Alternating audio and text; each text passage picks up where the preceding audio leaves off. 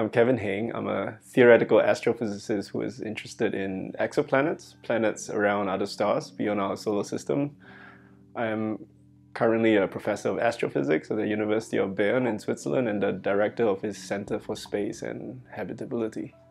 My name is Jens Huijmakers. I am from the Netherlands, but I've worked at the Center for Space and Habitability in the University of Bern and the Observatory of Geneva for a little over a year. My interest is the study of the atmospheres of exoplanets using very large telescopes that are spread out all over the world.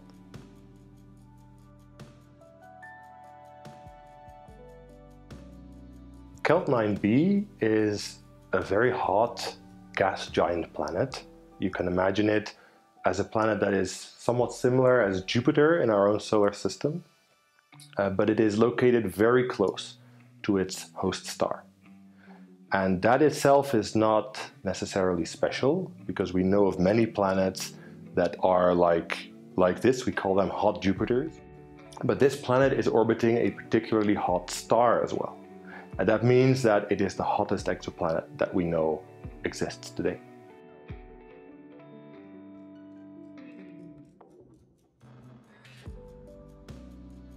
So what we have discovered in the atmosphere of Kelt 9b is that it contains, in gaseous form, heavy metals such as iron, titanium, chromium, and other heavy metals that have never been observed in the atmosphere of a planet before.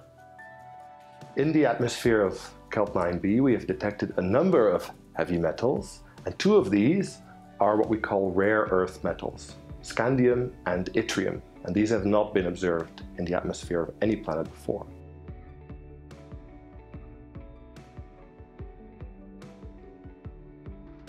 To study what the atmosphere of a planet is made of, astronomers make use of a technique called spectroscopy.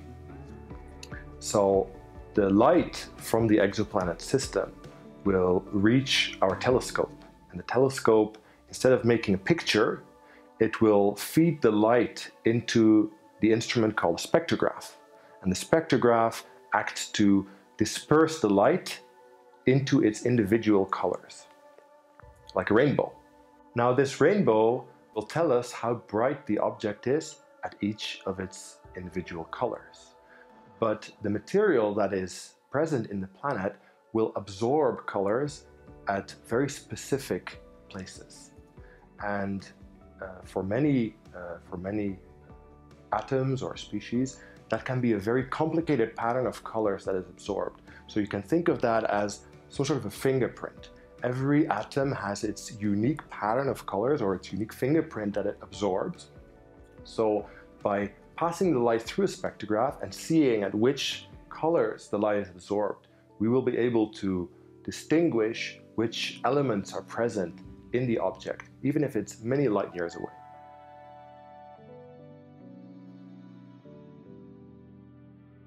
So one of the reasons why we are so interested, almost obsessed with this technique is because it's very general. It makes us think of molecules and atoms as fingerprints of an exoplanet. So once you accept that idea, you can use this idea to search for anything you want. In the case of Kelt 9b, we searched for metals, but you could imagine in the future that we could use it to search for biosignatures, so signs of life in another exoplanet.